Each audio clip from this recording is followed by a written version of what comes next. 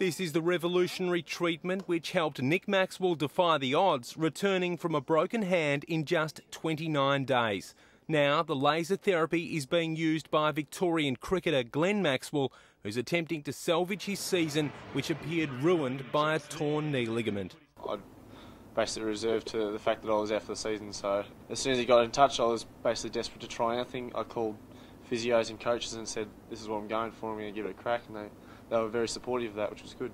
Until last week, Nick and Glenn Maxwell had never met, but Nick's success with the laser treatment, used largely in cosmetic surgery and more common in the racing industry, prompted him to get in touch with Glenn via Twitter.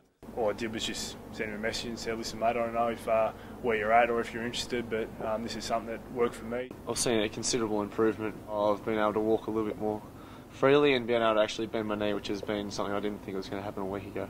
The laser therapy isn't endorsed by Collingwood or Cricket Victoria medical staff, but at the same time, they're happy for the players to give it a go in conjunction with other, more conventional forms of treatment. All those cells in that pathway are absorbing the light and converting it into their own energy to reproduce themselves and to regenerate and repair an area more efficiently. For me, it was obviously something that healed really quickly, and it wouldn't have healed in that amount of time had I not looked at something, I guess, a bit left field, and this was it.